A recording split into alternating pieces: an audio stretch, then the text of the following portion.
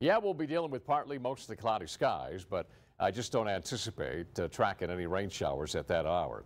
84 in Deming, we have 84 in Las Cruces, Alamogordo at 82, 58 degrees in Cloudcroft, upper 70s, low 80s, both Sierra Blanca and out there in Van Horn. Now, let's talk about our monsoon over the last 5 years. Here we are right now, 4.16 so far, because, we still have the rest of August and the rest of September. Our monsoon season runs all the way through September 30th.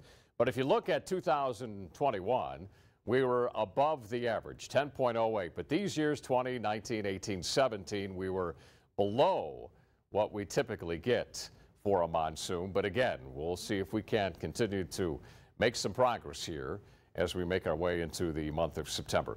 All right, here's the forecast. 89 anticipated for tomorrow. A 10% chance for some rain. I think we'll see more sunshine throughout the day tomorrow, so that will allow us to start to dry things up just a bit.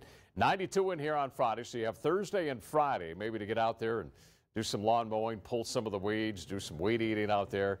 93 on Saturday, 10% chance of rain on Saturday. Got the football games, right? We got UTEP and New Mexico State, both at home, so it doesn't look too bad for the ball games. 94 in here on Sunday.